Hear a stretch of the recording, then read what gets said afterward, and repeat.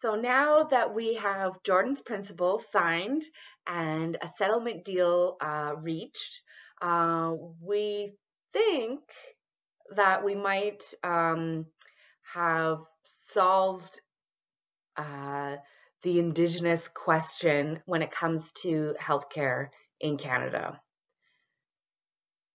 However, September 28th of 2020, a woman by the name of Joyce Echaquan was killed in Quebec. She was in hospital. She was having heart problems.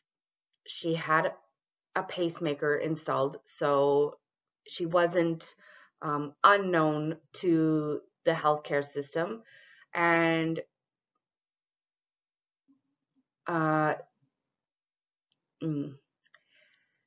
she was essentially, she broadcast her death on Facebook Live.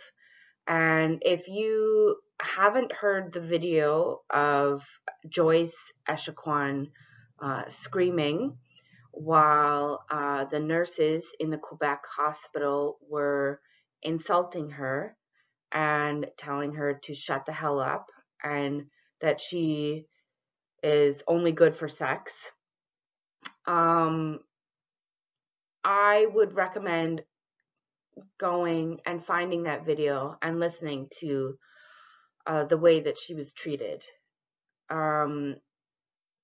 It's a shocking video because it was broadcast live.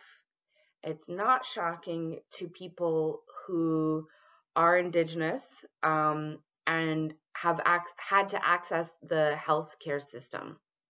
The nurses assumed that she was going through opioid withdrawals, and that happens a lot within Canada. The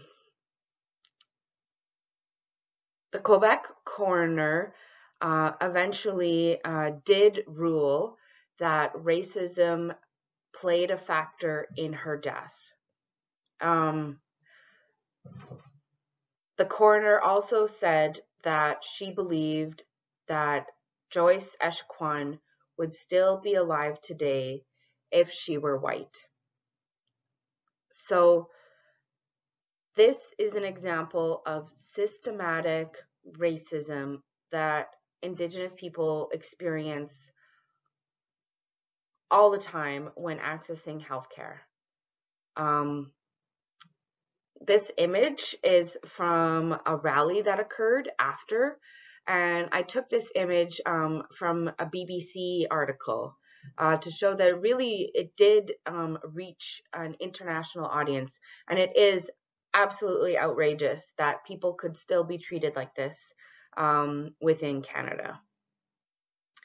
So while we do have treaties that establish our relationship and are supposed to act within the context of peace and friendship, right? Like that's what a lot of them are called, peace and friendship treaties. We could see modern examples of how this has not been the case, and we know that. However, when I think about Joyce Echaquan, I think about all of the people that didn't happen to have their cell phone in their hand while they were being treated the way they were treated. I think about Jordan's family waiting for him, waiting to bring him home. And this is the reality of healthcare within Canada for Indigenous people. So these are some really heavy things to think about, but these are also like the realities of what it is like to access healthcare. And it's really something to think about while you're doing your research and really understand why someone might be hesitant to talk to you if you are a doctor or a nurse or healthcare practitioner of any kind, and why You might be experiencing difficulties in relationship building and getting information because the trust and the treaties that are supposed to establish trust have been completely broken. And we're still fighting to be seen as equal participants within healthcare within Canada. So these are just things to know and to think about and to consider while you're thinking about what your motivation is for wanting to understand Indigenous health-related research. If you have any questions, please feel free to reach out to me, and I would love to chat with you. Thanks for watching.